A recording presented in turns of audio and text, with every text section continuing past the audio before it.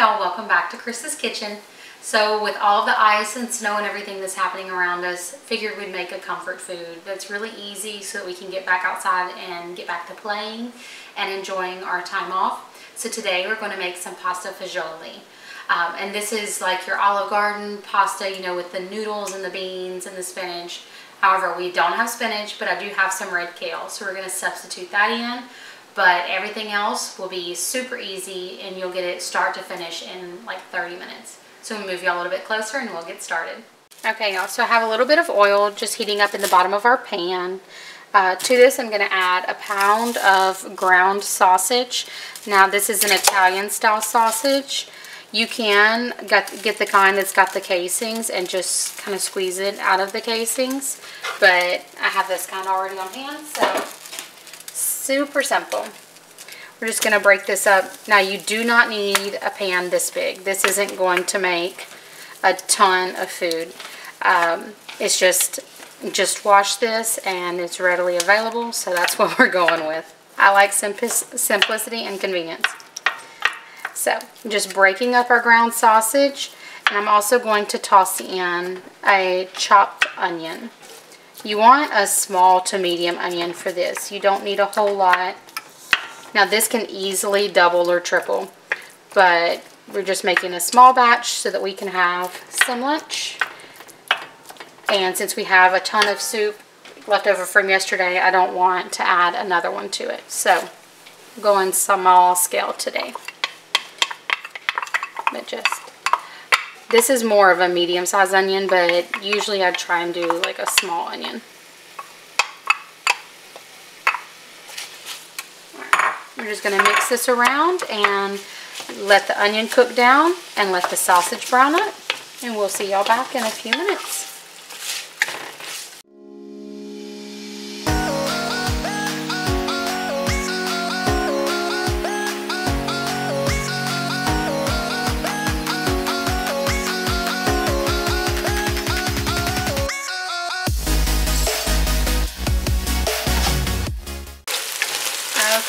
So now that our onions have softened and our meat is pretty much brown, we're going to add in about a teaspoon of minced garlic and let that cook for just a minute. And then we'll start pouring in our ingredients.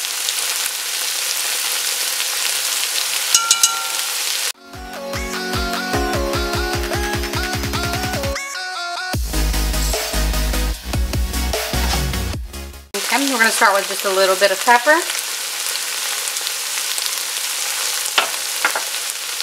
I'm going to add in a can of drained and rinsed cannellini beans,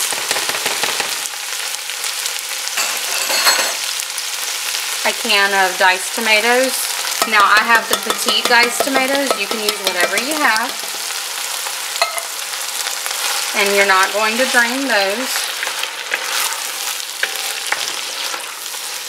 Just mix that around a little bit. We're going to add in 2 cans of chicken broth.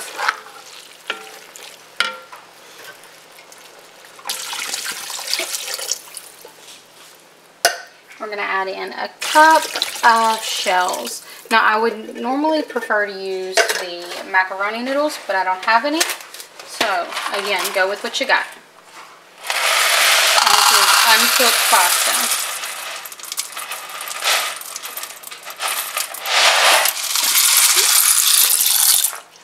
Got a cup of pasta.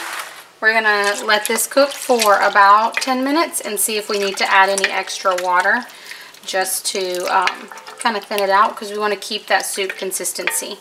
But our noodles are going to soak up a lot of this chicken broth and this juice. So we've got it on medium heat. We're going to cover it and let it cook for about 8 to 10 minutes, and then we'll check on it. Okay, y'all, so we're about 8 minutes in. We're going to stir it all up.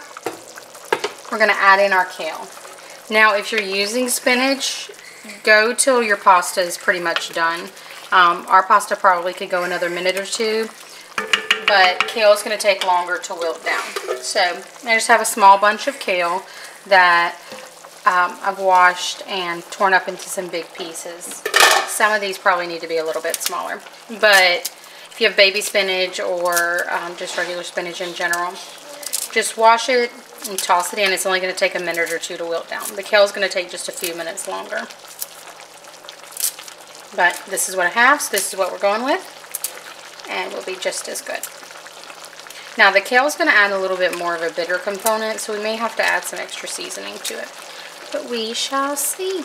So we're going to let this cook. I'm going to mix it all in and cover it for about another 5 minutes.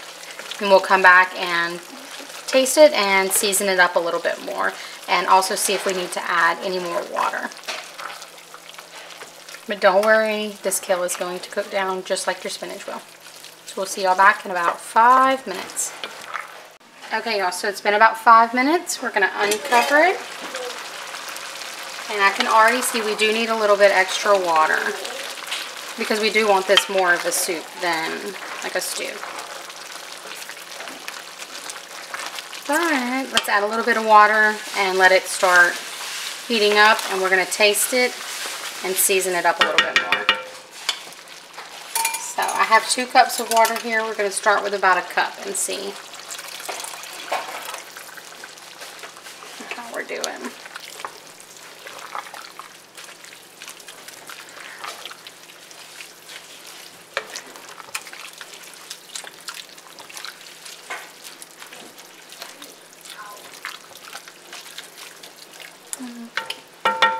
Just a little bit more. I want just a little bit thinner of a consistency. So maybe about a cup and a half.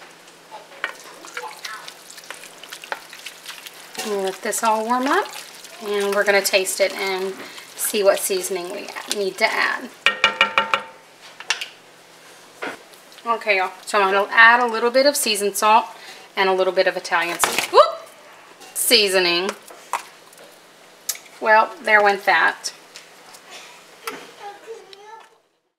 Alright, so we're going to try this again. I'm going to add a little bit of seasoned salt. And I'm going to add a little bit of Italian seasoning and see if this helps kind of liven it up. I almost feel like it needs a little bit more tomato, but we're going to see how this works first.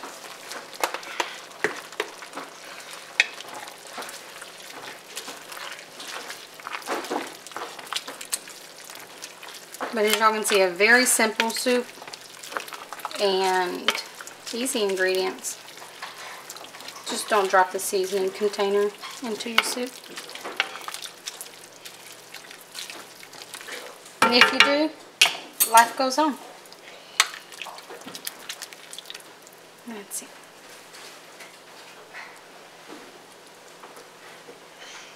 I was trying to get a little bit of everything.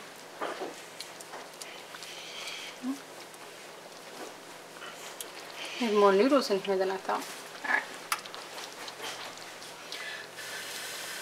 Much better. Alright. We're going to serve it up and turn this off and top it with a little bit of Parmesan cheese, and I'll show y'all what it looks like. Alright, y'all. So it's all done. We add a little bit of Parmesan cheese to the top, and we're going to sit down and have a cozy, easy lunch. Like I said, I use the shells, but usually prefer the macaroni noodles. They just are a little bit bigger and hold a little bit better. But use what you've got and just make it enjoyable. We'll see y'all next time. Thank y'all for joining us.